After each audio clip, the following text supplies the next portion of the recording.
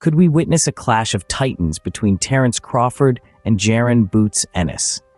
It's a question that's been making rounds in boxing circles lately.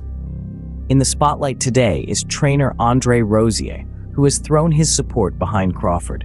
He's not just backing him out of loyalty, but also because of Crawford's impressive knockout record.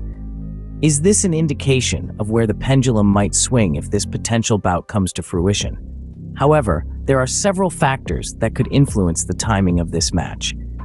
The decision lies in the hands of Turki Al-Sheikh, and looming in the background is the possible threat from Israel Madrimov.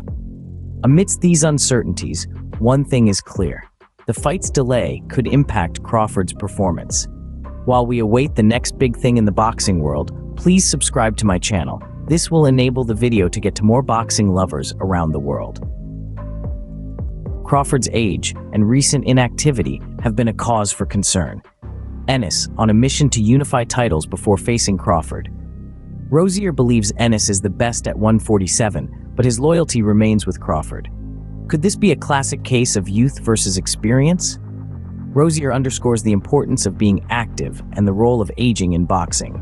He points out that while Crawford's knockout prowess is impressive, a lack of activity could potentially dull his edge.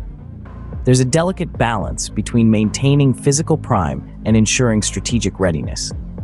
While the potential fight between Crawford and Ennis is highly anticipated, the timing and circumstances surrounding it could greatly influence the outcome. Trainer Rozier's support for Crawford adds another layer of intrigue to this narrative.